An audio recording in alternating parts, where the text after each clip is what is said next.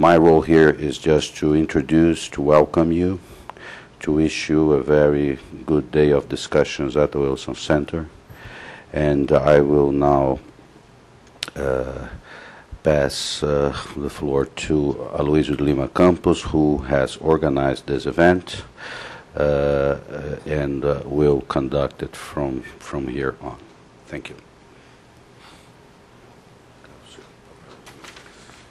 Thank you, Paulo. It's always an honor to be hosted here again, and now for the first time by the Brazilian Institute of the Woodrow Wilson Center. As chairman of the ABCI Institute, and for those of you who are not familiar with the Institute, there's a little note about the Institute on the second page of your program, if you care to look at it.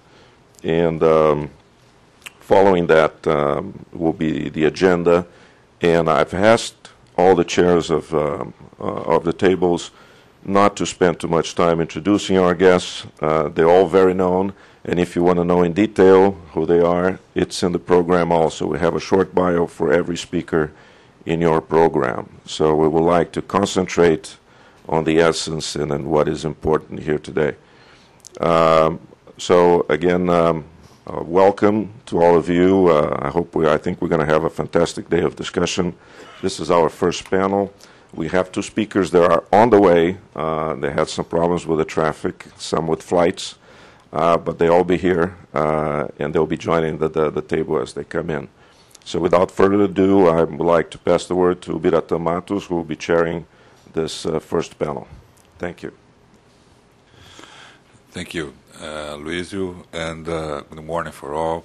It's a pleasure to be back here in this event. I missed the last one, but I attended the first one.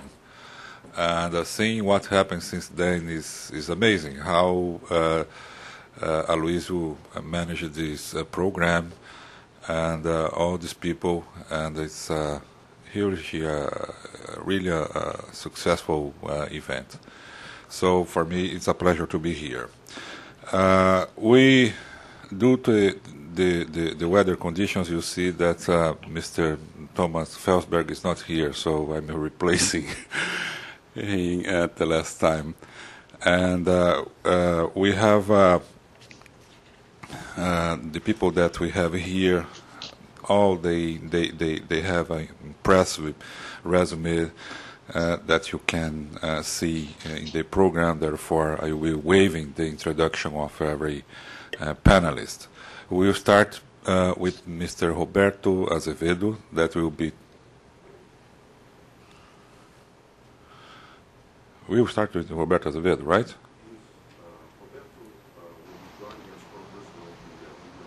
Yes.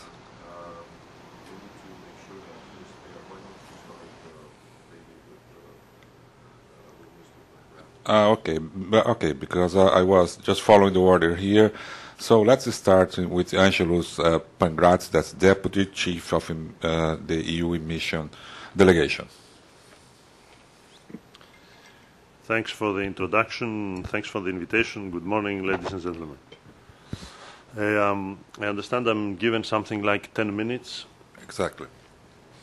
So let me try to give you a quick overview. I also understand that we will have some time for questions. So I'll try to be quick in this first introduction, and I look forward to your questions. I will cover briefly, in fact, 5 points. The key parameters of the negotiation that we know very well. First point. The second point, what has changed in the last months. Third point, is there really a hope for a breakthrough?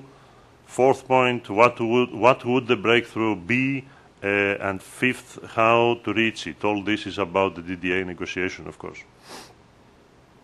Briefly, the basic parameters of the negotiations, we know them very well since at least when we stopped in June last year. Agriculture is the key to unlock the negotiations, but it's not the more important aspect of the negotiations in terms of economic impact that it can have. The real benefits of the round will not come from agriculture, will come from trade facilitation, goods, services, including the rules, and will also come from the development dimension of the DDA. I think we should not forget this point. We know that in order to unlock the negotiations, we have to get it right on agriculture. I remind you the key figures in this respect. The EU has offered a reduction of tariffs for agricultural goods of 39% and indicated that can move further if the others do too. G20 proposed 54.5% of reduction in average, the US 66%.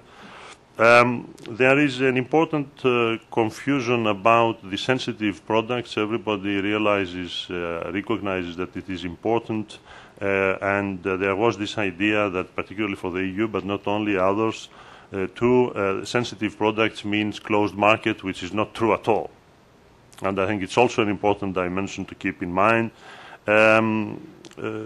Domestic support, this is probably the key issue within the key area, and there I think the US is the key partner. We need to see movement on domestic support from the US, and of course the US sees this related to the market access that they can get.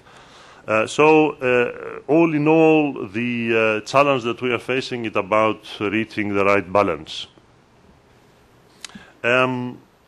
For the EU, the right balance, of course, is it's clearly global. It's not only within agriculture. It's agriculture, goods, services, and rules. So this was true last June and is exactly true today. So the second point, what has changed? I think that's it's probably the more interesting aspect of what we need to think about today. What has changed really? I would argue that we have 6 things that have evolved and influencing the prospect of the negotiation. First, the political high-level pressure or focus. We have an extraordinary concentration of attention at the highest political level, Bush, Merkel, Barroso, Lula, others. I think we managed to create an extraordinary moment of high-level political focus, and this counts in itself and creates the condition for progress. Second, we have done between the EU and the US a very good amount of technical work on agricultural issues. Not that the EU-US will solve the round or will decide on how the round will go, but we have to get it right, at least around this agricultural discussion that we had with this other very intensively these last months.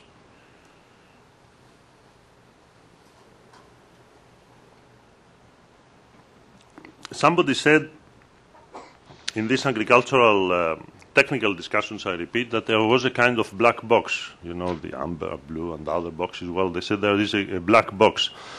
And so a box that you cannot see what is in there. This included, of course, sensitive products and other technical arrangements. Somebody else said a couple of weeks ago, well, we eliminated the black box. Probably black box was an exaggeration, and eliminating is also an exaggeration, because there are always areas where more technical work is needed. But I think it's important to recognize that a lot of good work has taken place there, and at least we understand better where we stand. In the same time, I would like to underline it's important to be realistic about what this kind of technical work can achieve. The breakthrough will not be worked out in that kind of negotiating forum. So that was something significant.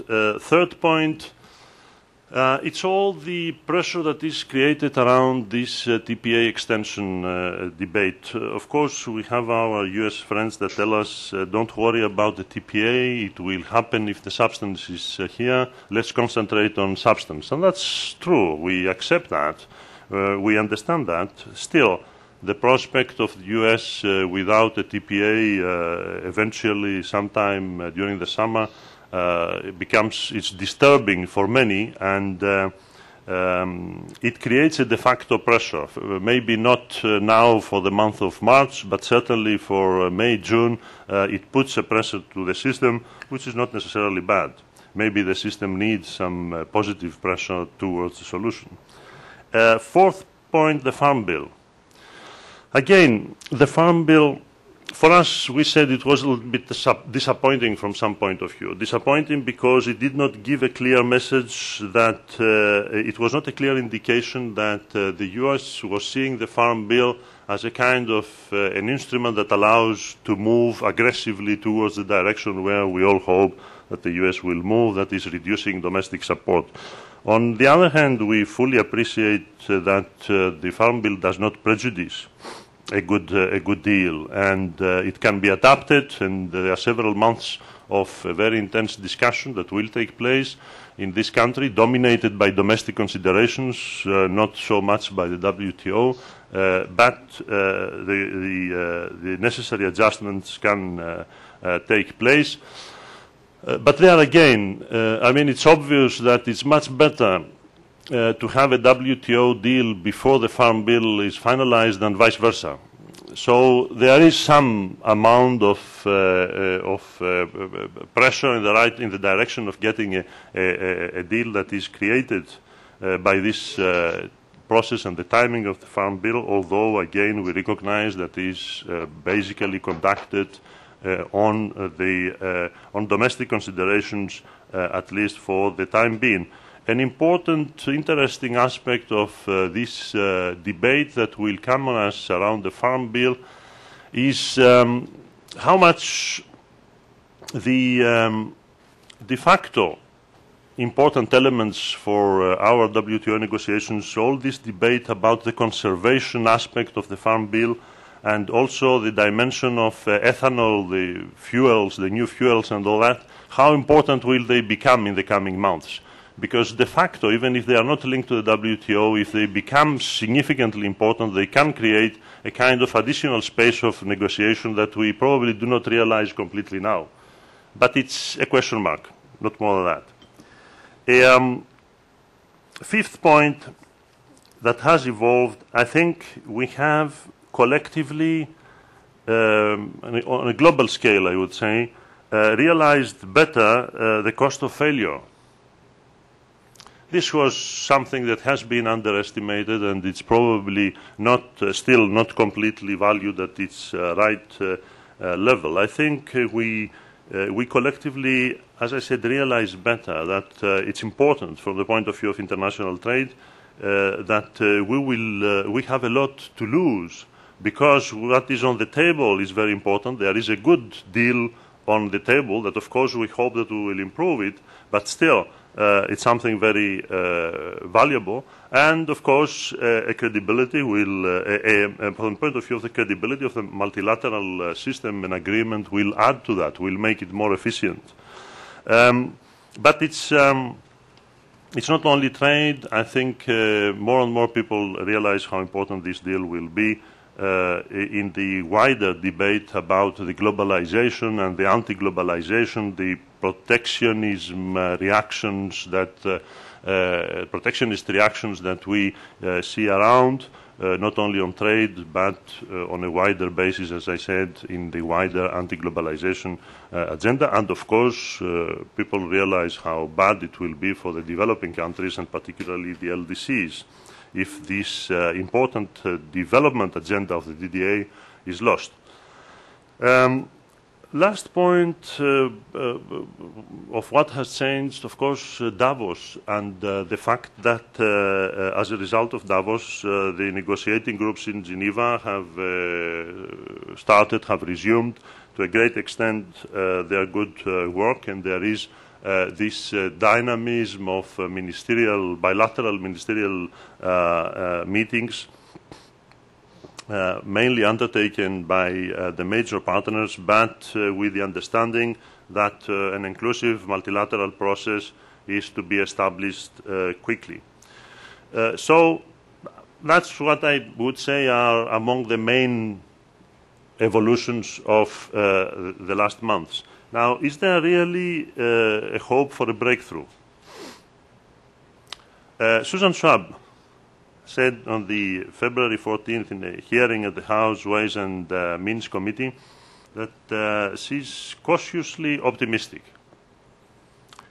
Vice President Dick Cheney said around the same time to the National Association of Manufacturers that I quote, the administration is a bit more optimistic. Well, I think we can agree with these comments in the sense that it's a huge challenge. I think that's what the comments say. There is hope. We believe it can be done. It's possible, but it's a huge challenge. And certainly we agree with that dimension of the comments. On the other hand, really, if you think of the 6 points that I made, it's clear that now, in the coming months, it's better from the point of view of the TPA, the Farm Bill, the political attention, the political concentration that the theme has, the work that has been done. It's a good moment for it to happen. And if it does not happen within the coming months, we enter into very difficult scenarios. TPA extensions, farm bills, loss of confidence. It's difficult to find arguments why later is better than sooner. So if you see it from that point of view, you are very close to those who argue that this is really a window of opportunity. And you become close to those who argue that that's probably the few months that will make it or break it, at least to a very significant extent. We have to see progress. If not, we enter into more difficult scenarios. From our point of view, we are very committed to advance, if others do. And we will develop a huge effort, all the effort that is needed for that purpose. Let me tell you briefly what would the breakthrough be. As I said, what we are looking for is the right level of ambition and balance.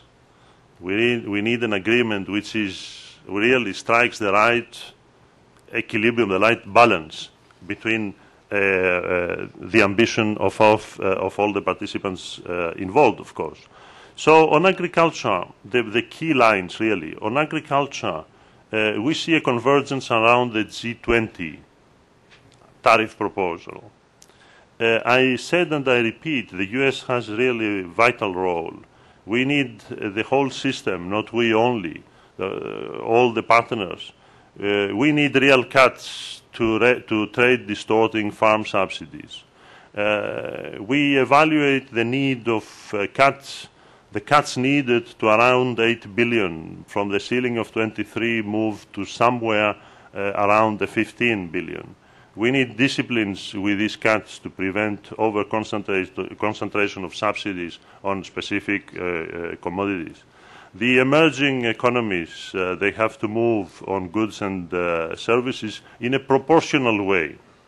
Not the same way, but in a proportional way.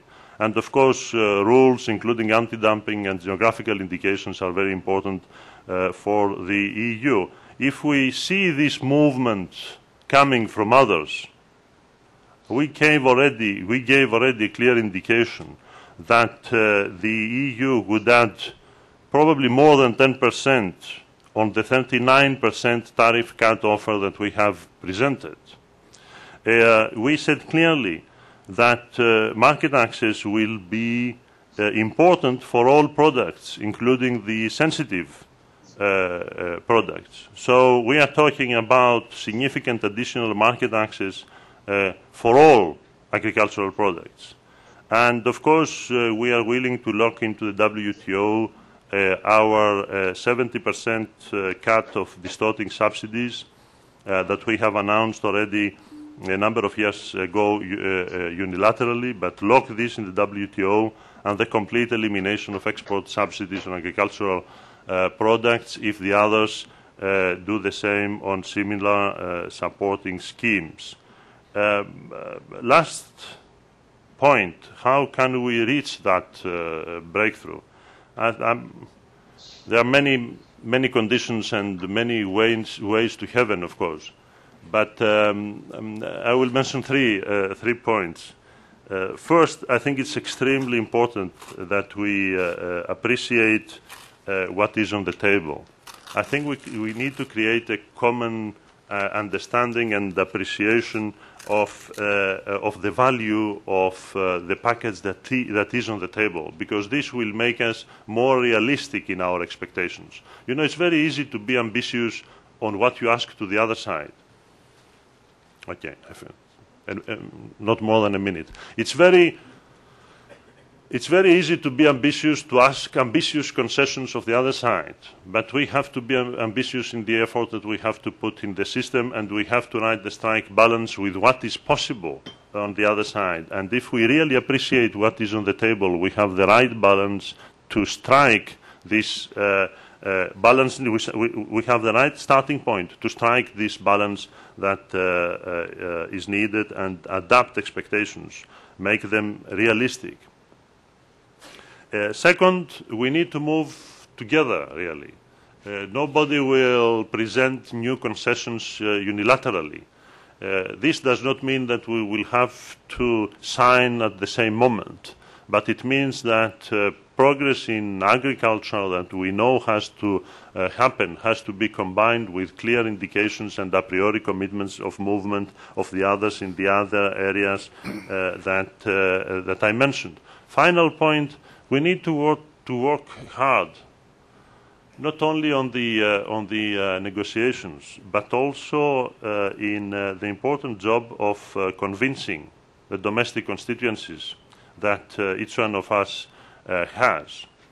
And I say that because nobody will be completely happy with this agreement. There is no perfect deal on the table. There is a very important deal that where we all have to pay, and we have to pay more to reach the right ambition and the right balance. From the EU point of view, we are very ready and committed to move in that direction and with that spirit, and we hope that the others are too. Thank you for your attention. Thanks, Angelos. I made a short note of one thing that you said that I consider to be the key. We advance if the others do. The problem that we all think the same. We advance if the others do, so we need to move ahead. The next speaker is Matt Roth. Matt is replacing Ms. Dorothy Dwoskin, and he's also from USTR. Matt, the audience is yours. Thank you. Thank you very much. Appreciate being able to fill in for Dorothy and attend this event.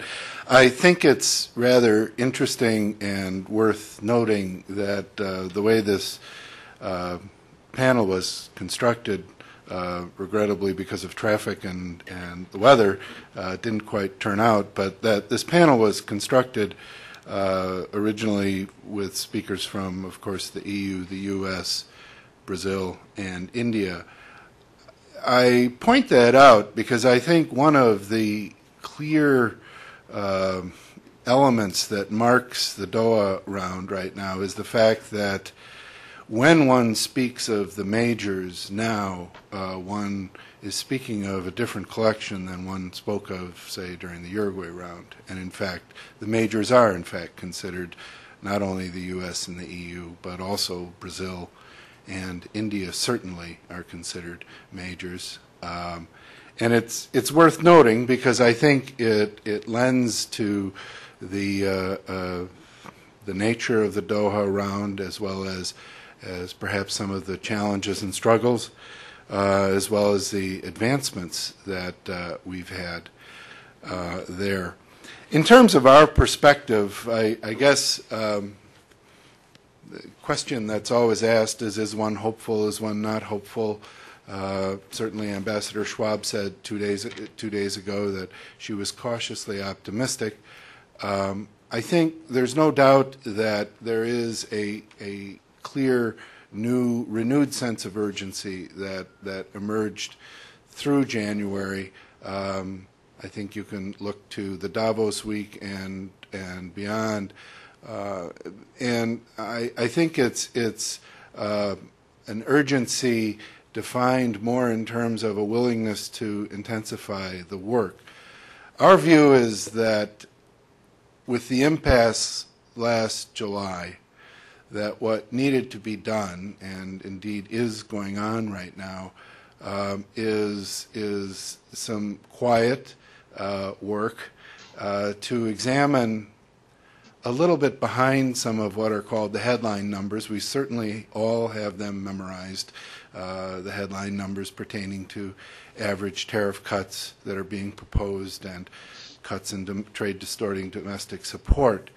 But what one of the problems certainly last July was a clear lack of clarity. The term black box was used to define the fact that the flexibilities that were being proposed were not accompanied with much certainty. In addition, it's one thing to be using combinations of the headline numbers to forge a result, but I guess our perspective was and has been that what has really been needed has been some drilling down behind that. Is this a bilateral process with us in the EU? Well, certainly we are working on it. We are working on it with Brazil. Brazil is working on it with others. And I think we see this process as having a potential, along with the clear sense of urgency that's developed, of leading to what I guess we are calling a potential breakthrough. The shape of that breakthrough, I think, is something that we would characterize as a evidence that we are back on a path and toward a successful outcome. Now, what do we see a successful outcome of Doha being? As has been stated over and over, for us, the litmus test is actually rather simple. And it means ensuring that we have a Doha outcome that results in meaningful new trade flows. And not only in agriculture, of course, but also with regard to industrial goods and services as well. And insofar as we are working toward a breakthrough that puts us back on the path, it's also pretty clear that will have to address not only agriculture and breaking the deadlock, which of course is key to moving forward, but also addressing the NAMA and services negotiations and moving them forward. I think that in addition, it needs to be noted to the informal work that's going on. Another clear sign that has emerged this month can be found with the resumption of the work of the negotiating groups in Geneva, which has begun, and obviously the informal work that's going on is complementary and will be building outward and ultimately multilateralized if we are to be successful. But again, I think that the work will only be successful with clear contributions, concrete contributions, not just by the United States. We're reminded always of our vital role, and we're certainly cognizant of that. But of course, there needs to be a contribution by many to take this work forward. What has changed? I think there are many factors that could be cited, but I think part of it was the fact that I'd like to think that 2 days after the July suspension, Ambassador Schwab immediately went and met with Minister Amram, and I think began a quiet process that went on through the fall, involved all WTO members, that ultimately took us to the point where we are now. How this plays out, I think, is dependent on us. I'm always I'm always amused to hear political commentary being offered, and I must say every time I go to Geneva that it's walking through the hallways sometimes is a bit like watching Crossfire, because everyone seems to have an opinion on the U.S. political process, and I've been working here 25 years, and I certainly I think I know less about it than I did 25 years ago. So it's always interesting to hear the commentary suggested. But I think it's worth noting that the process does stand alone. The work and the responsibility to move Doha forward toward getting it back on a track toward an outcome is only going to be done through hard work, not through negotiations in public or speculation as to how the political process unfolds in the U.S. I mean, plain and simple, we need a strong outcome.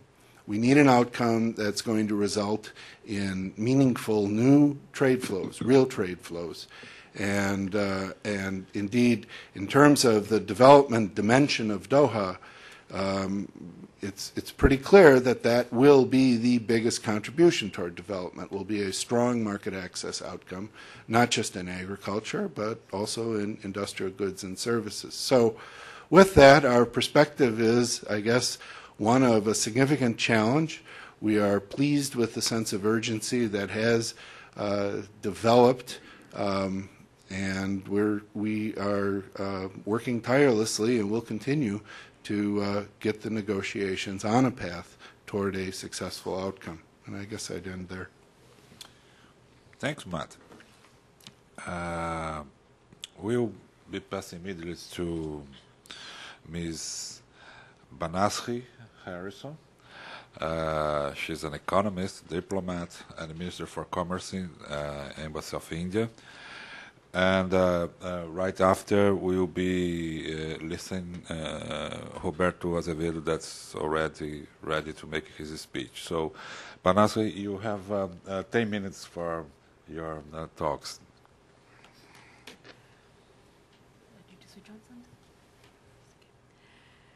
Ladies and gentlemen, I'd like to begin by apologizing for arriving late. I'm a relatively new arrival in your beautiful city, and I haven't yet figured out the ins and outs in the roads, and I thought I left it all to my driver, who left me quite a long distance off, and I enjoyed a nice cool walk. So you can expect some very cold remarks from me. But let me at the outset say that India is really committed to the success of the Doha Development Agenda, to the Doha Development Round, to the success of WTO. I arrived late, but so did the developing countries. I think the multilateral trade negotiations, many of you here would be experts in that, and you're aware that the process started long ago. And one of the reasons why I think there is difficulty being faced in the last 3-4 years since the development agenda is that negotiators are better informed. It was easier earlier because there were relatively fewer interests to coalesce and to amalgamate. Today, the developing countries as a bloc, but also as each separate member, are much more alive, and they are much more aware of the issues. And also, we must remember that democracy, while it is a wonderful thing for negotiation at the multilateral table, it poses difficulties, because what you negotiate in Geneva, you have to go and sell to all your states, to all your provinces, to all your political constituency. Now, as far as India is concerned, I think what we see as being very important, and which is why we are very pleased at the revival that this year has seen in the process is the atmosphere of trust. Because somehow after the Hong Kong ministerial, we felt that the biggest victim was the sense of comfort, the sense of trust, which had begun in Doha, which had begun to link the developing and the developed countries in Doha. In Doha, when we saw development being put at the center of the agenda, I think it caused a lot of satisfaction. It was the reason why developing countries, let's be quite frank, the reason why developing countries came to the table. They came to the table with lots of hopes and aspirations, focusing on the development part of the Doha development agenda. And post-Hong Kong, somehow, many of us, certainly India, left feeling that some of the issues, some of the successes which had been achieved with considerable give and take on both sides were not, we could not take them as given anymore. We could not even take the focus on development, perhaps, as given anymore. My Commerce and Industry Minister made himself, I think, quite unpopular in different forums by focusing on this. And what has to be understood is when India speaks, it actually speaks in two capacities. One is as India, a country with a billion-strong population, of which 650 million depend on agriculture.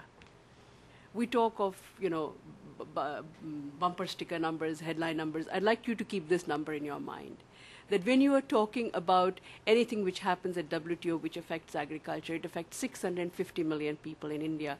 And I would imagine that, according to our estimates, across 1 billion people in the developing countries. Now, that is a number that you've got to keep in mind as well when you are talking about other stickers.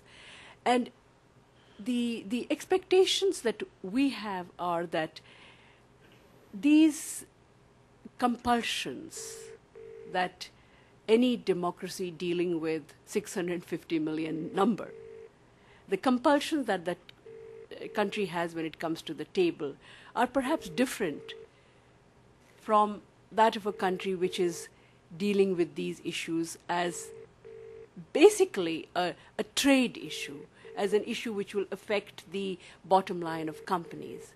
Here we are talking about livelihoods. I'm not going to appeal to the bathos and talk about the numbers of farmers. Actually, I am doing that, number of farmers who commit suicide in India. But that is a fact, which has to be kept in mind. Now, I was saying that we speak in two capacities. One is, therefore, as India, with its, with this whole package behind it. And the second is as a responsible and as a vocal, as sometimes over-vocal member of the developing country bloc. We have developed, we have seen growth over the last 15, 20 years. We are hoping to touch 10% rate of growth this year on a steady, right through the year as it's.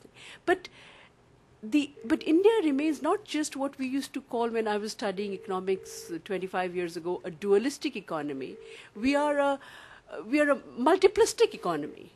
It's not just 2 or 3 economies, it's many more than that. It's not even one, you talk of urban-rural divide, but in India it's not even just urban-rural. The rural sector in Punjab, for example, which saw the fruits of the first Green Revolution 30 years ago, that rural sector is very different from the rural sector, let us say, in Andhra Pradesh or in Madhya Pradesh or in Bihar. So you're talking about a country which, though it has developed and can certainly say so proudly, it still has a large number of clusters for whom agriculture and related issues remain a livelihood issue. And we, therefore, can understand, perhaps very emphatically, when we are engaged with the developing countries in discussing these issues, and when we all talk about this is something that resonates with us. And we have been involved not just in G20, G33, NAMA 11, what have you, but practically with every developing country that we engage with, and our engagement with the developing bloc, in fact, has intensified over the last decade, not grown any less, simply because we have become developed and are sitting at the sitting at the tables with the developed countries. Our engagement with the developing world and our commitment to those interests have also grown. Consequently, at times, we are caught between the devil and the deep sea, to use a cliche, because left to just India, even with our restraints and constraints, we might be able to offer a little more. But because you also have the interests of a bloc to represent, it somehow reduces your space. And therefore, to us, what is very important is to have the atmosphere of trust, I think, rebuilt in the negotiations. And this is what we see happening in the beginning of this year, which is a cause for hope for us.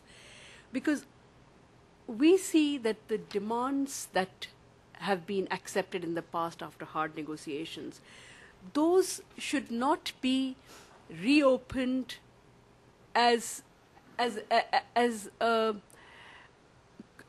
almost as a compulsory condition for going ahead. What am I talking about? We are hearing repeated references to real market access. Now, this was an issue which was discussed, which has been discussed at great length. Those of you who followed the WTO negotiations are aware of it. This is something which has been agreed that it will not be the real, it would not be the real market rate in the sense of the applied tariff rates, but the bound tariff rates which would apply. And this is important to India because we have, as we have globalized, as we've opened our economy, we have liberalized autonomously. And it's almost like saying that, you're going to not be rewarded for the fact that you've been doing something which you should have done, but, now we want even more from you. So that is an issue. And then also on the insistence that there should be less than proportionality, less than full reciprocity when you are dealing with developing countries. Now, this again is something which has been already negotiated. So, reopening of points which have already been agreed to, I think, cause discomfort and distrust to build up. And this is something that we would like to see addressed, and we are seeing addressed, and that is causing us hope. The last point that I would like to touch is the question of the time frame. Now, what is perhaps hampering steady progress is what we see as a civilizational thing on the railway stations in India, particularly in the north, where there is a tradition of extreme politeness, I would say. You would see 2 or 3 people saying, no, you get onto the train first, and the other one says, you get onto the train first. And it ends up by everybody missing the train. And what is happening, I think, is that the country X is taking the position that, no, well, put what you have to offer on the table. And India is certainly saying, well, we want to see what you have to put on the table before we put on the table whatever we have to put on the table. And this means that we might end up missing this particular train. But I think what's important is not just getting on the train, but that the train should go to the right place. And I think while we have and share this great sense of urgency, we would not like to see the time frame become the critical element, replacing the importance of development being the ultimate goal. Thank you. Thanks, Bahari. Let's go with Tim right now, and then having Roberto. So let's go with Tim. Tim Rife is the Chief Democratic Trade Counsel for the Committee on Ways and Means in the U.S. House of Representatives, and he is also a professor of law here in the Georgetown University. So, Tim, the audience is yours. Okay. Thank you. Can everyone hear me? I'm sorry to join you late, and it's my own problem because I'm speaking blind into who has spoken so far? Everyone has spoken. Okay, great. Yeah, you well, let have me be brief, you have 10 because minutes. my comments may be more useful in the context of discussion that may follow, and make just basically, I guess, 4 points. The first, as to Doha, I think it's platitudinous that what the Congress expects at this point from Doha is an ambitious breakthrough. There has been, I think it's safe to say, sufficient, let me put it this way, when you raise Doha with, and my remarks, as always, are off the record, when you raise Doha with members of Congress, senior members of Congress who actually know what Doha means, there is typically a dismissive look because they've heard it so many times before. The negotiations are starting, they're stopping, they're starting, they're stopping. We're 5 years in, 2 years over the scheduled completion date. I think it's safe to say, unless the breakthrough, the so-called quote-unquote breakthrough that's being discussed, is meaningful in all of the different areas, that it will not be taken very seriously at the other end of Pennsylvania Avenue. Meaningful means agricultural market access. It means industrial products market access, in particular a meaningful addressing of non-tariff barriers, and it means substantial new access and services. Hearing just the very tail end of my colleague from India's presentation, I think members of Congress look at this as what more will the Indians get, what more will the United States get, what more will everybody else get. And so the point about applied versus bound is not, I think, will not receive a lot of sympathy in the Congress. Secondly, where are we in the Congress? A couple of points. I think for the first time in some respects, most significantly since the mid-1970s, you see the locus of gravity shifting from the other end of, we're right in the middle, I guess properly positioned here this morning, from one end of Pennsylvania Avenue down to the other. Why? For a number of reasons. The expiration of the Trade Negotiating Authority provisions, I think what has been a bottled-up trade debate for a number of years, which I'll come back to, and a new opportunity following the elections in November to actually discuss trade meaningfully and in a more complicated way than is typically done in the press or by opposing sides in debate. So I think, firstly, there is a locus of gravity shifting down towards the Senate Finance Committee, the Ways and Means, and the two respective chambers. Secondly, I think there is a genuine effort to restore what has traditionally been the approach to trade in the United States, which is bipartisanship. That was missing almost entirely for the last 6 years for various reasons. But what you see and what you see discussed is not simply public relations. I can tell you over the last month there is a genuine effort, and I can speak most directly to this as between Mr. Rangel and Mr. McCrary, the senior Republican and the senior Democrat on our committees, on my committee, to restore a working relationship. So it is genuine now. Will we have a press release to issue this afternoon on working out the issue of labor and free trade agreements, or latest by Monday noon or Tuesday noon? No. It's going to be very, very difficult work on all the various issues. Trade has never been easy politics or easy substance. But the effort is, I can assure you, very genuine.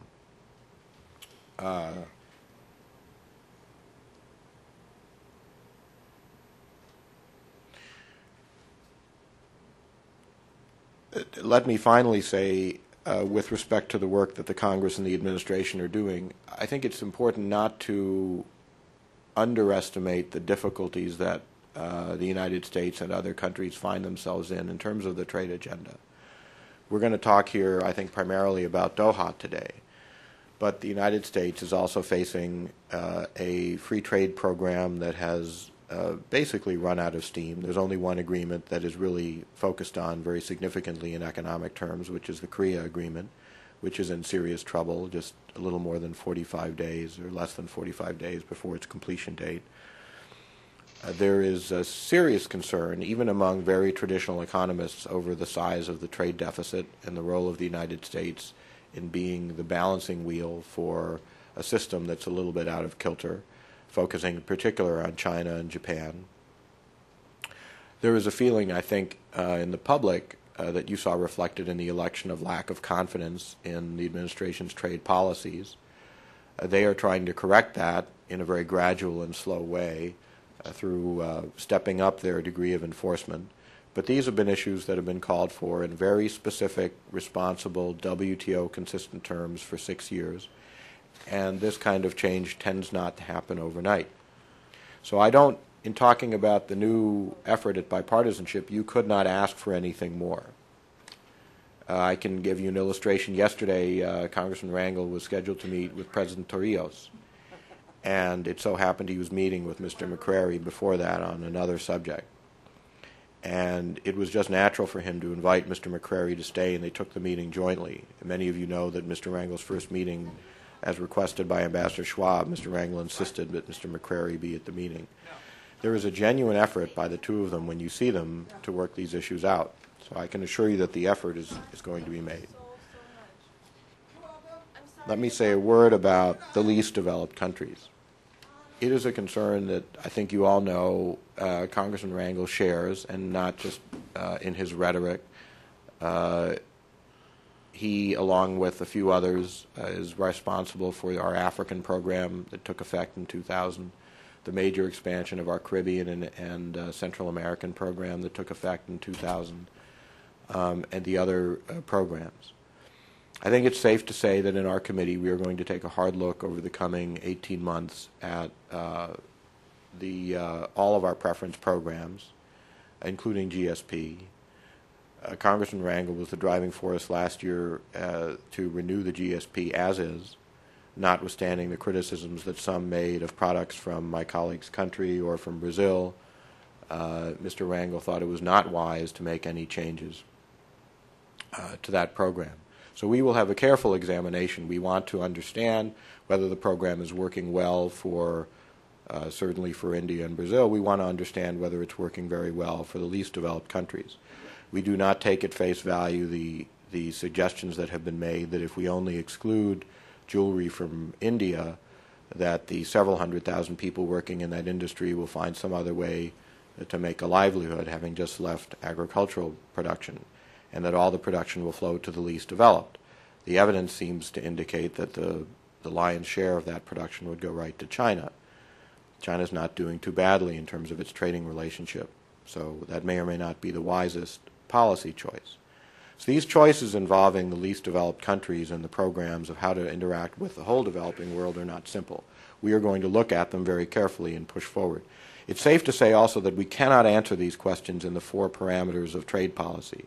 We have to have a more effective linkage between trade and development policy, including enlisting the active work of the presidents of the regional development banks and the World Bank. And I think you're going to see concrete proposals in these areas coming out of Chairman Rangel in the coming weeks and months.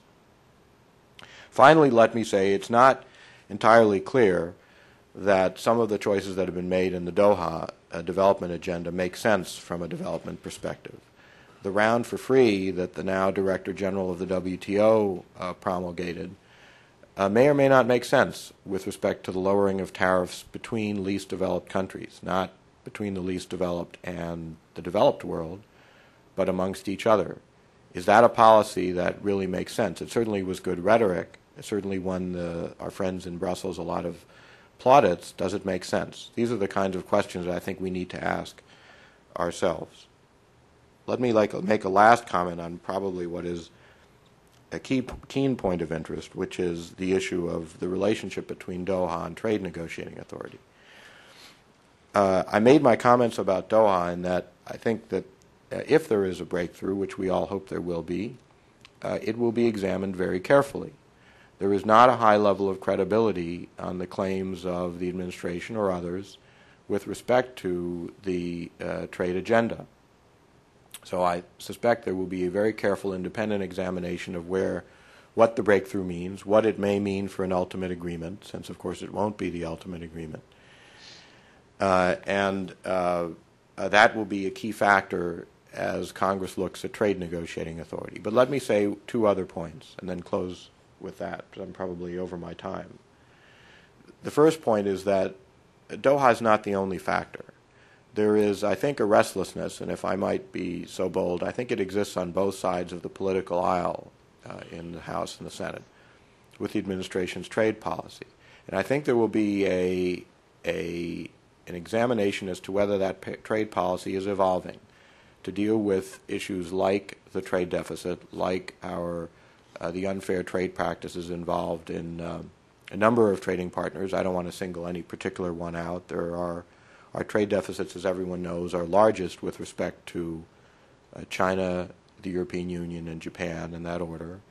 And those are very important markets to the United States where we face significant barriers. So I think there are a range of issues that members of Congress will be looking to see as the middle of the year arrives and we begin to discuss trade negotiating authority in a serious way, whether those kinds of changes are being made and that there is a renewed trust to provide this kind of authority to the President.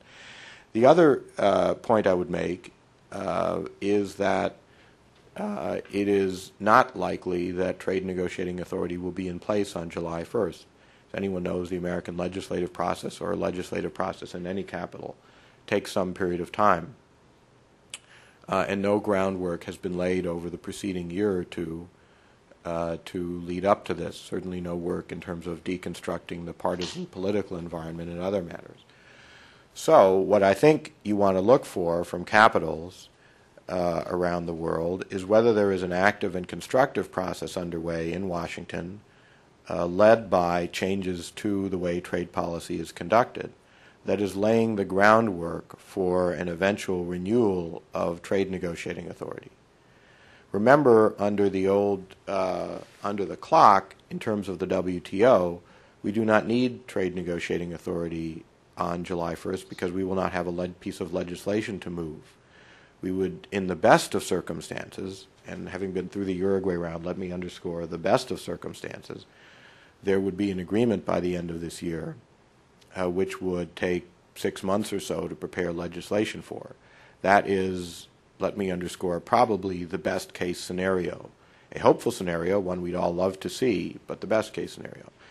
So the time frame, I would urge those to be realistic in understanding that that's probably the time frame that the Congress will be operating under as well. Thank you. Thanks, Tim. Well, after these words, let's see what the chief negotiator for Brazil has to say. Aluísio, how this will be working, the connection. He's listening. So, Roberto, the audience is yours. Well, thank you very much. I'd like to confirm that you see and hear me, or just hear me. No, the image is okay. We are seeing you. Okay, so you hear me well. That's good. Well, thank you very much for the opportunity to talk to you. I think I should start by saying that the round is a very high priority for Brazil at this point in time for several reasons. I think the two most important ones are that first, they don't happen very often. And second, they are the only means of addressing the broad range of issues that actually discipline international trade. Now, why is it a priority for us? And I think that I should talk a little bit about the birth of this round. I heard, for example, just a moment ago, and by the way, I'm not going to refer to all the comments that were made earlier because the image and sound here were on and off for the duration of the debate, so I missed some of the interventions. But I would say that, for example, there was a comment by the EU representative saying that agriculture is important, but it's not the most important economically. But if we go back to the origins of this round, we'll see that the whole reason why this round exists is because of agriculture. there is an article, it's Article 20 of the Agricultural Agreement, the Agreement on Agriculture of the WTO. And in that Article 20, it mandates a review of the agreement. And the EU at the time, and that review was to take place by the end of the year 2000, and the EU at that time said, look, I'm going to be obviously one of the main targets of this review. So if anybody expects this review to be meaningful and therefore to get some actual results out of this, we need to do this in a broader context. In other words, we, the EU, would need to sell the results of the agricultural review with gains elsewhere, with gains in industrial goods, with gains in services, with gain in all the other areas that are under negotiations right now. Now, so if we have a round that doesn't truly yield the results that we expect, that the whole world expects in terms of agriculture, this round does not justify its own origin. The fact that Brazil and the other developing countries are placing a lot of emphasis in agriculture, it's not because they had made an economic option on agriculture, but it's exactly in agriculture where the major distortions lie. And this is what we believe is unacceptable. So if we don't have a satisfactory, mutually satisfactory agreement in agriculture for everyone, and mind you, for the poorest of the countries, it is in agriculture where the heart of this negotiation is in economic terms as well. This is where they get the benefits, where they derive the resources for their survival, mostly. So agriculture is the heart of this negotiation. It must yield meaningful results.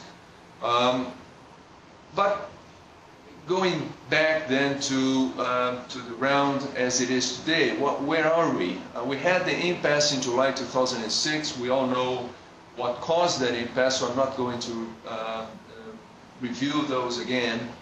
But in Davos, negotiations were relaunched.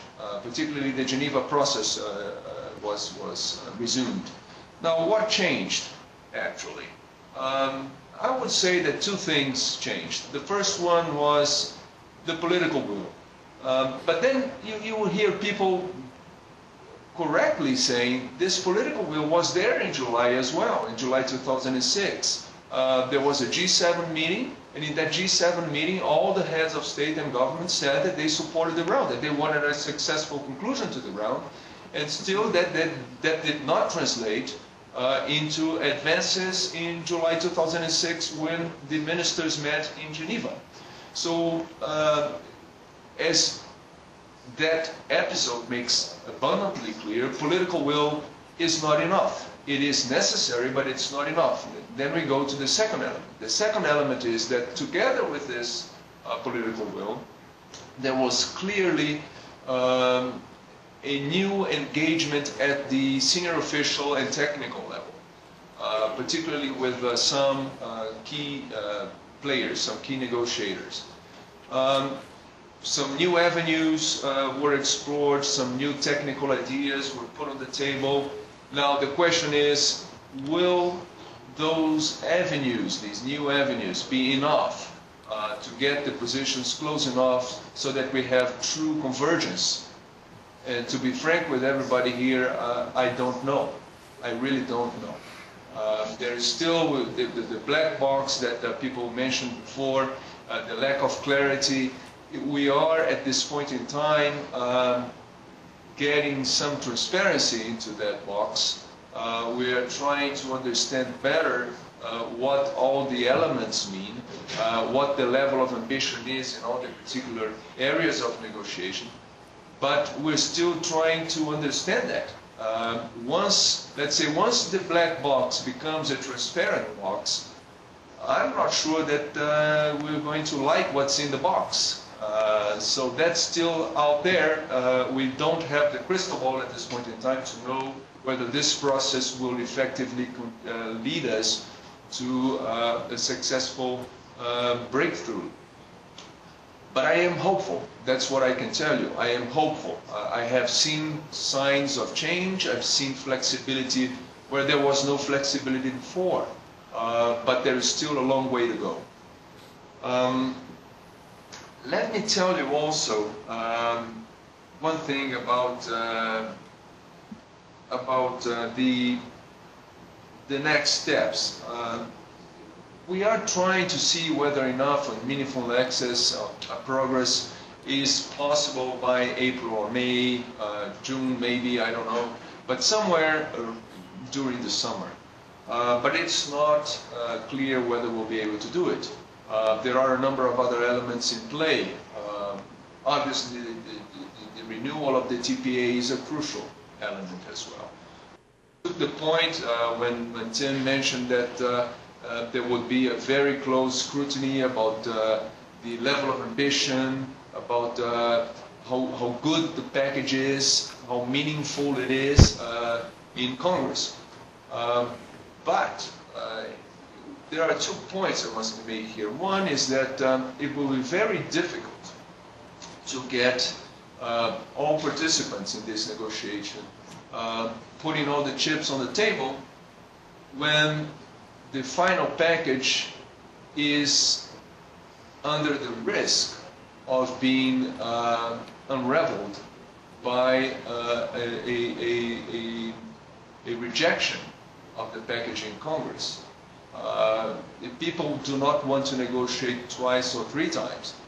Once they put the chips on the table, once the package is agreed, it will be very difficult to come back to the negotiating, for the U.S. to come back to the negotiating table and say, look, thank you very much, this is a very nice package, Congress doesn't like it, I need some more. This is a very, very, very difficult situation. And of course, there is a lot of uncertainty in this process, and it makes negotiations extremely difficult.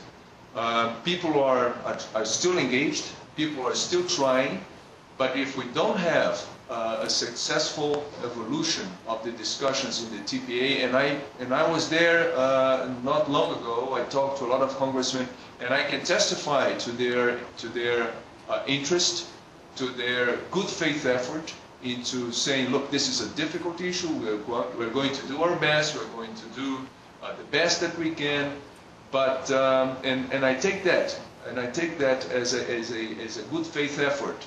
But we also have to look at the reality. The reality is that this, until we have a successful conclusion of the TPA process in the U.S., negotiations are not going to be made any easier. I will probably stop here. I would just say that as far as Brazil is concerned, we will continue to engage. We will continue to act as constructively as possible. We are interested in all areas of negotiations, and we are ready to contribute in all areas of the negotiation. But we cannot forget that this round has an element of development, and we will be looking for that. We also need a balanced agreement. We need a proportional agreement, an agreement that takes into account the specific needs of developing countries as well. Furthermore, we need an agreement, and we need a process where all the players are mindful of the sensitivities of the others. Look, the U.S. is not going to offer us the cuts in domestic support in agriculture that the world is hoping for. The EU is not going to offer us the access in the market that the world is expecting from the EU. They have sensibilities, they have sensitivities, they have sensitivities. We have to bear in mind those sensitivities. But developing countries also have these sensitivities, and they must be respected as well. So if we go along the road of we need, and I'll make 2 very quick examples. At the beginning, the EU mentioned in the beginning of this conference, agriculture is not the most important factor economically speaking. I disagree with that. That depends on the point of view. From a developing country who is a major agricultural exporter, and I'm not talking about Brazil, I'm talking to a number of others, that statement is not valid. And just a moment ago when Tim was saying what a meaningful result is, I think Freud would explain that he forgot to mention domestic support. That is crucial as well. That's part of the assessment of whether the agreement will be meaningful or not. Again, a successful round is one where usually you give more than you're willing to give and you get less than you want to get. And Brazil is ready to do its part. We're ready to give, but we want to see good results on the other end as well. So thank you very much, and if you have any questions, I'll be here, I don't know, until the connection lasts, I guess. Thanks, Roberto.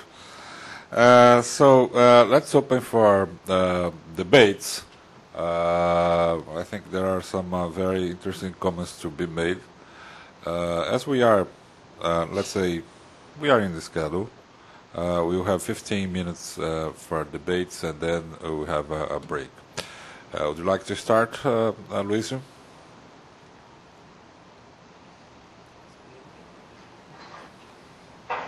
Well, thank you for the honor. I'd like to make a question to, I guess my questions will be to our representatives from the United States, the executive and Congress, and just to put a little pepper in the discussion. I like if you could, both the perspective of the executive and from Congress, to what extent do you think that the present discussions on the U.S. Farm Bill can be a limiting factor to U.S. negotiators on the Doha Round? I guess I'll make a go at that first. Tim reminds me I too should also note that all my comments are off the record. It's always good to have congressional oversight. Thanks for coming, Tim. I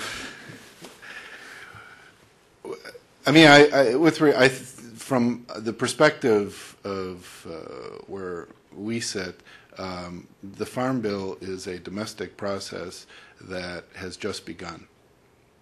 Full stop. And in terms of restraint on negotiations, I think that I would just, again, repeat that, and it certainly was echoed by Tim, that our view is that we are looking for the most ambitious result that we can get. And I mean, Tim can elaborate more on the process involving the Farm Bill, but at the end of the day, it is a domestic legislative process that, in fact, has just begun. Tim? Well, I thought actually there was enough pepper in the conversation, Aluísio, but you can never add too much, I guess, in the trade area, huh? I don't speak for the agriculture committees. I think, and as to the minister, the reason I didn't mention domestic supports is I think the equation for us is clear in the United States, which is that if there is sufficient market access, obviously the domestic support factor can come into play. But I think I'm glad you asked about the Farm Bill, because I think there will be a substantial temptation in the coming months as these negotiations get very, very difficult. If there is to be something of meaning in the coming 3-4 months, it's going to be very hard by definition. There will be a substantial temptation to begin to say things like, oh, we can't do this because the Congress hasn't renewed trade negotiating authority, or we're not sure where we can go because the Farm Bill is shaping up to be largely an extension of current policy. That's not the fundamental. We can do that. Those debating points will be a clear indication that this is not going to work this year, that Doha will not succeed if we get into that kind of a discussion. You'll note in my comments that I did not say that a breakthrough was a precondition to trade negotiating authority. I said that, among other indications and among other factors, are going to be an indication to the members as to whether this administration's trade policy is changing in ways that it needs to change. With respect to Farm Bill, it seems to me the critical question is, where will the Farm Bill be when the results, we hope, of the Doha Round at the end of this year are concluded? Is it a Farm Bill that will take that into account? Has there been a dialogue between the Secretary of Agriculture, the U.S. Trade Representative, and really the White House that pulls together all the various parties, that has a realistic dialogue? I think there are significant problems with our friends in Europe, other people's farm policies. I will say internally, that dialogue really has not been very much engaged by this administration to date. And that's got to start sometime. No better time than now, because you can't get to the meaningful discussion unless you have that kind of a dialogue. We have started it.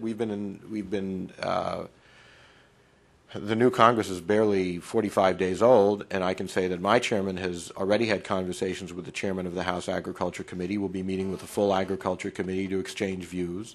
There are few people in the Congress that are as identified with liberalization of American trade with the least developed and developing countries than the man I work for. But he's going to want to have a dialogue with the Agriculture Committee because he understands that there are different perspectives. You can't get through this either in Geneva or in the United States if you don't begin that dialogue. Does that answer your question? Okay. Just for benefit of the audience, please say your name and your position. Let's start with this man here. Go ahead.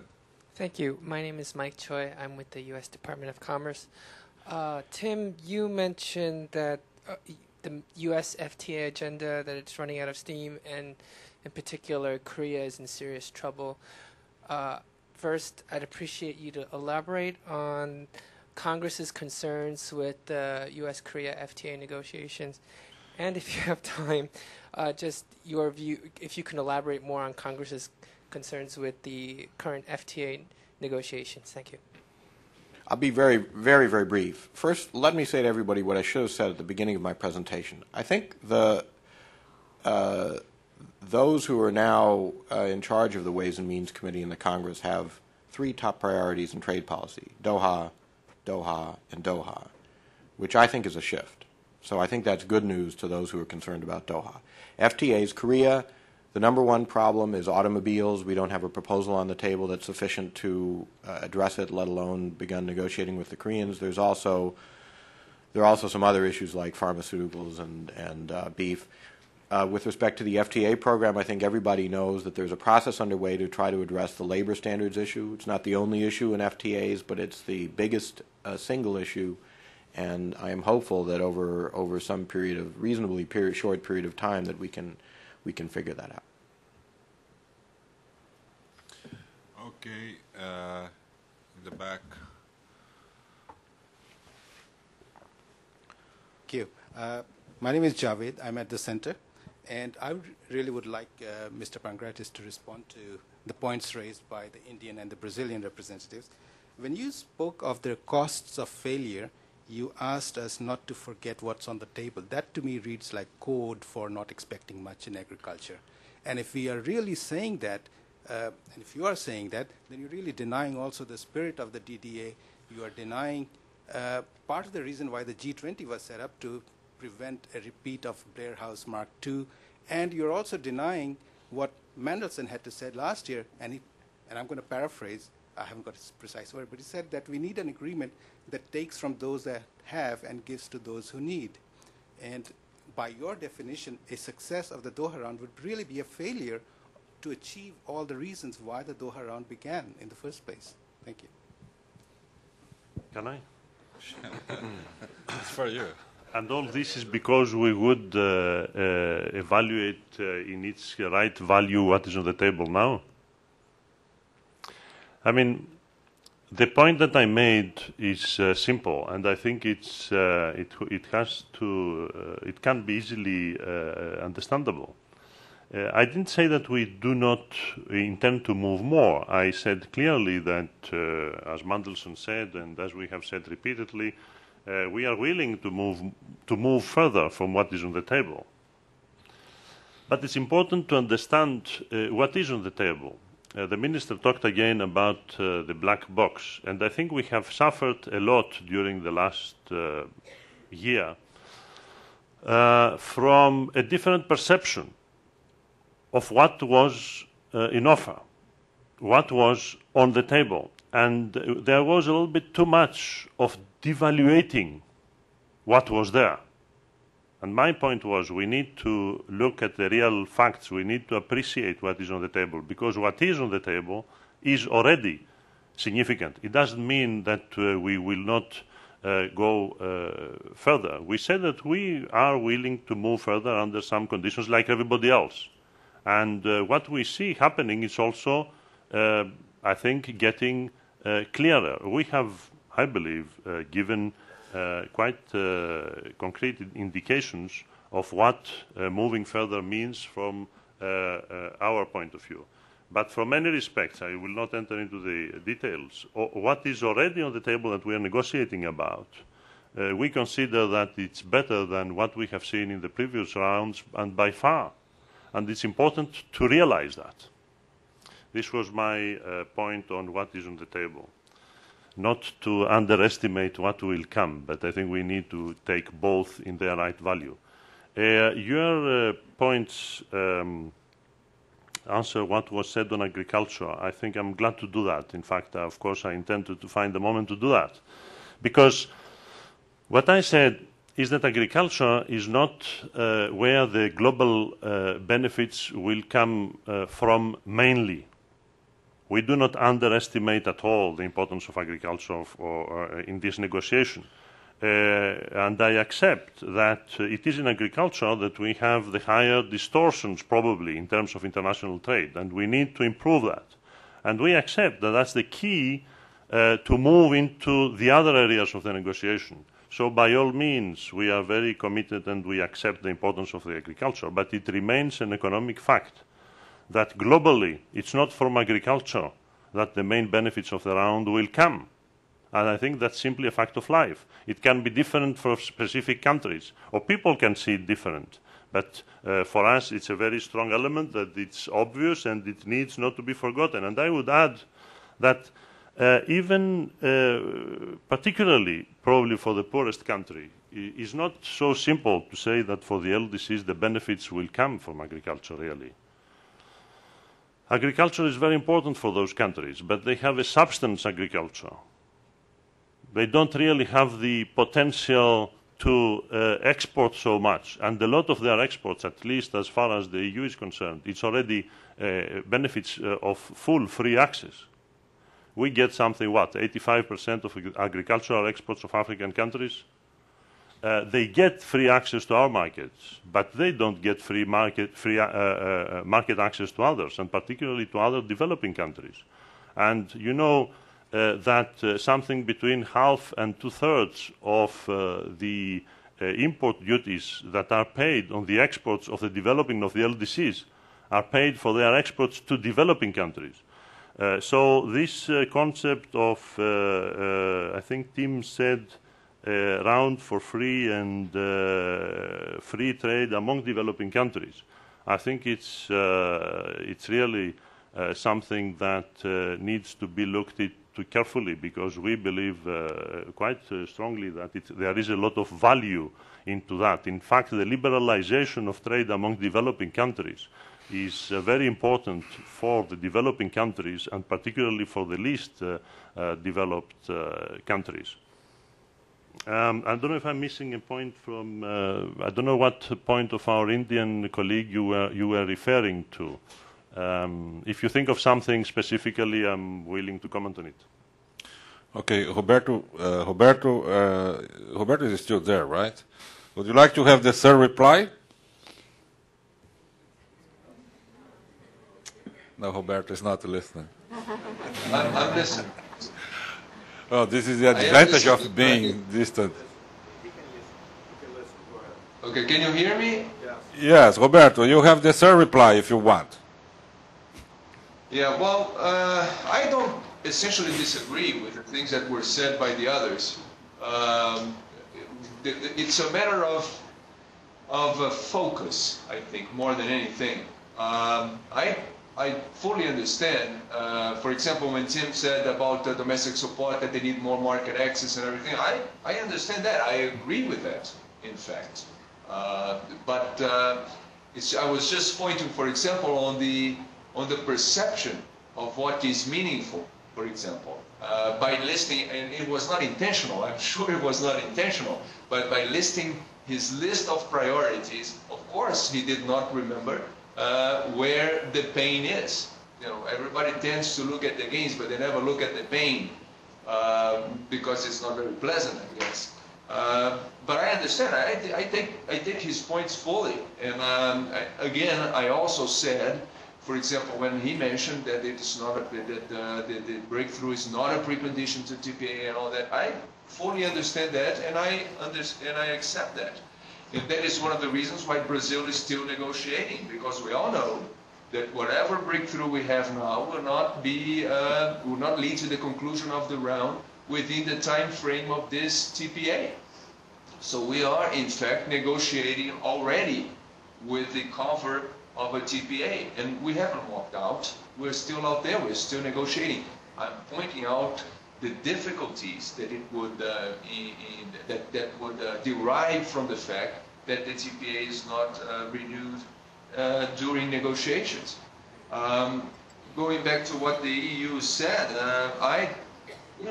it's factually true that globally agriculture is not where the main economic results will come from. I understand that, but people don't feed themselves globally. They need food on their table. They make money on the exports that they sell, on the product that they put on the market. There is no entity as a global entity. So we have to look at the reality of some developing countries, and they're not homogeneous. There are some arguments, for example, that I've heard before and that I heard today again, that some poor countries are not competitive in agriculture. They don't have the means to compete. They don't sell their production. That is in part, I'm not saying totally, there are some exceptions, but that is in part precisely because of the distortions and the protectionism that exist in agriculture.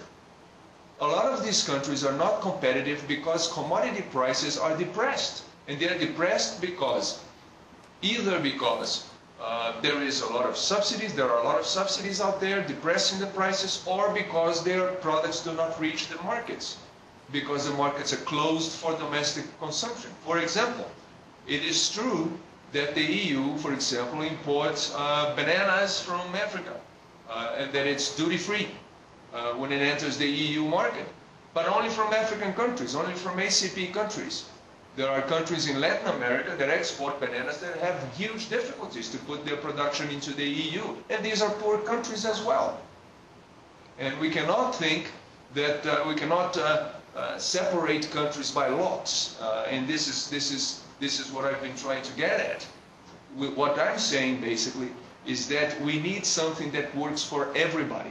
We need an agreement that is proportionate and that is non-discriminatory, that removes these protections that in fact hamper the ability of developing countries to participate in the global markets.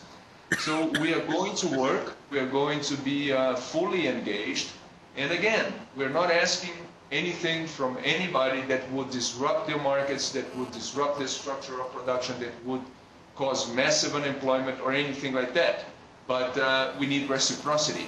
We're not asking for that. We will ask for the same from the others, that they also understand that we have our own sensibilities. As far as we're concerned, we will be acting and will contribute in all areas. Okay. This discussion will continue in Geneva. We have one last question from the lady in the back. Hi, Andrea Hewitt. I'm a trade attorney. I work on Caribbean trade policy issues. My question concerns time frame issues.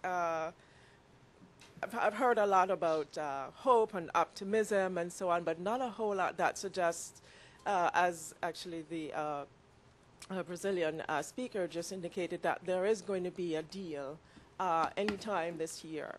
And so my question is, and when you add to that the capacity concerns of developing countries, as Ms. Harrison pointed out, many of which came late to the table, are still struggling to understand what are the implications for them of the various offers that are on the table, the various positions that they can put forward. So is it time to look at a more realistic time frame for these negotiations, and what would that look like? That's to anyone on the panel that chooses to address it. To whom are you addressing your question? Anyone on the panel that chooses to address it. She said anyone. Okay, so Ting, would you like to start? I'm not. No, I can't talk about what the time frame is in Geneva. I think the sooner the better, frankly. These negotiations have been going on too long. I think we need all of us to harvest the result. I find the minister's comments curious because just a few months ago he was meeting with Congressman Rangel, and I think he knows where Congressman Rangel's position is on domestic support, so I assure him that there was no Freudian issue involved in how I made my presentation. But I caution the minister and others not to oversimplify. One of the major problems we face in public policy, and I would say in trade maybe more than other areas, is the oversimplification of discussion. Let me give as an illustration. I raised as a criticism the fact that least developed countries are not, under the current structure, likely to lower their tariffs to each other. Well, one key reason for that, or one key problem in doing that, is that many least developed countries are telling us they have no other way to raise revenues outside of customs duties. Have we, Brussels and Washington, Tokyo, other countries, the Scandinavian countries, come together to try to provide a system of greater tax collection for least developed countries so that they can begin to lessen their reliance upon customs duties? We all in the developed world faced this issue a number of years ago. So that we can't, that issue of oversimplification is that we in the trade world can solve everything. We can't. We've got to work outside in the development area. It doesn't mean more money necessarily. That might be an element, but it also means to try to reconcile programs between the major players where now we may be duplicating effort or sometimes working at cross purposes. One illustration. A second illustration. I suspect that my members will look very, very carefully at issues in the Doha results such as non-tariff barriers, and will probably press our Indian friends who have not been that forthcoming.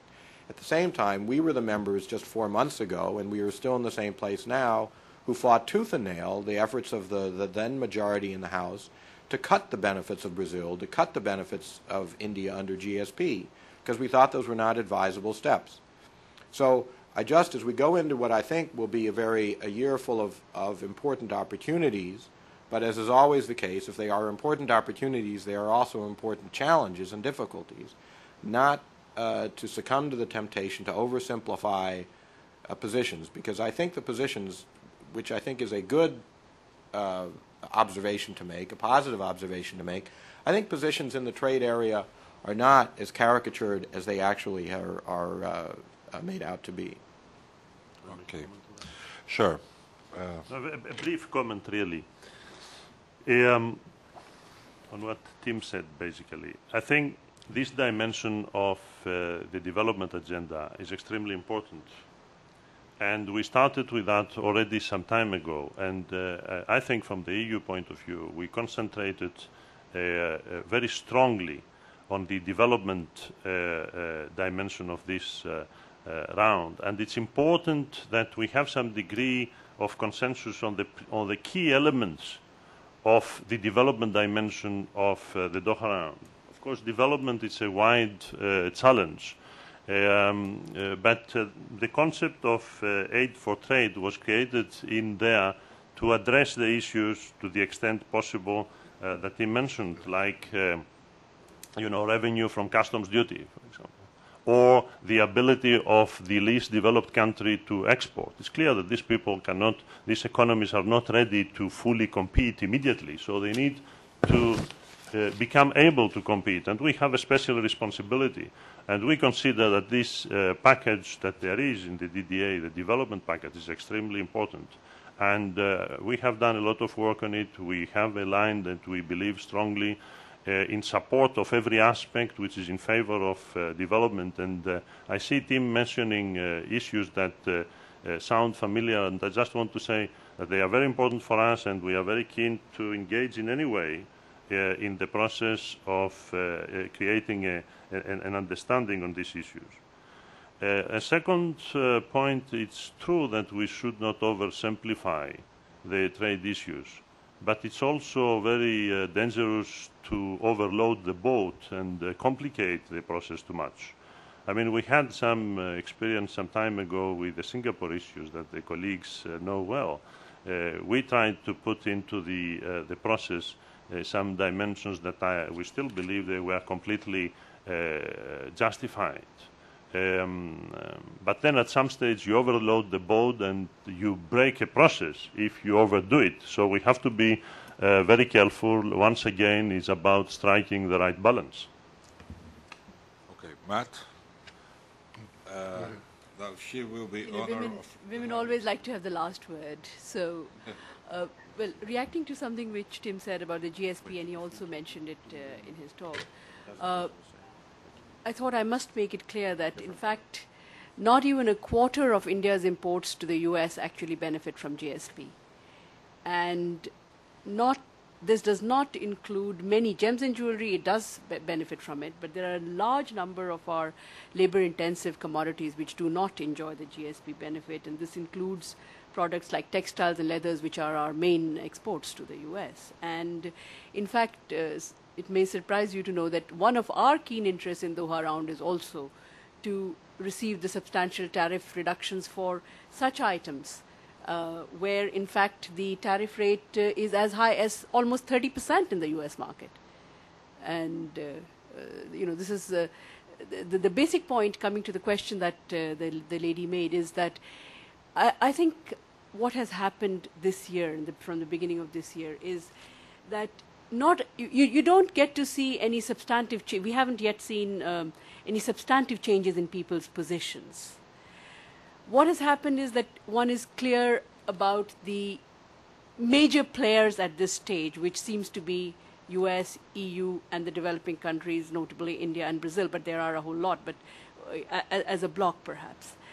And what is noticeable is, from the beginning of this year, is somehow the fatigue that had set in. I think the rest over the last year has taken care of that, and there seems to be a new enthusiasm to think out of the box. I mean, when that phrase was made, it was a really new phrase, but I think even that has become a cliche now. But you do see a new vigor and new enthusiasm in the negotiators.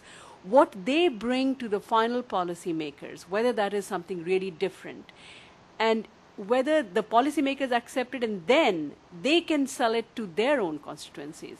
This is something which I don't think anybody here will, short of a crystal ball gazer, be able to predict. I do hope that the time frame that Tim has given does get realized, but I know that for us and for many in the developing world, what is the outcome is perhaps more important than the time frame, even though all of us have gotten rather bored with the Doha development agenda dragging on for so long. Thank you. So, Matt, you have the final comments. Well, thanks. I guess my perspective is just as a plain old trade negotiator, and with, unfortunately, increasing emphasis on the word old. I think in response to your question, however trite it may sound, our view is that it is in fact content and substance that's going to dictate how this moves forward, when this moves forward. Certainly, as Tim said, sooner the better, and that's our aim. On the other hand, I think we've learned that deadlines, at least in this context thus far, have not served the purpose that we would have wanted them to. And I think that not only will content dictate, I think I just would simply underscore that there's a lot of work to do. And we certainly have a process, a good process going.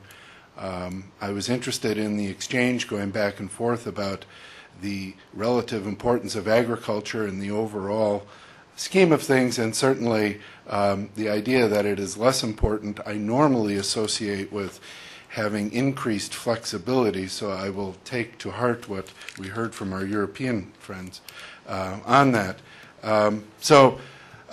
Just to underscore, there is a lot of work, there is a lot of goodwill, there's a sense of urgency, but I think no one knows how this is going to come out. Thank you. Okay. Well, thank you very much. With these final comments, we are closing this panel.